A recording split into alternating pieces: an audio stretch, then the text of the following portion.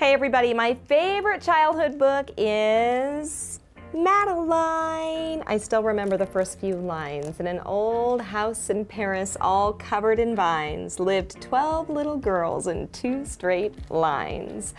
I love the Madeline books, but what I remember the most about them is the way my mother and father read them to me. I can still hear their voices. Reading time in my house was family time, it was cuddle time, it was a safe place. So for me, that's what I love about reading. It just takes me back to just sweet times in my childhood. One of my favorite memories is when my father sat and read to my daughter on her bed. He snuggled in next to her and started reading to her, and it just took my breath away because I remembered my father doing that for me.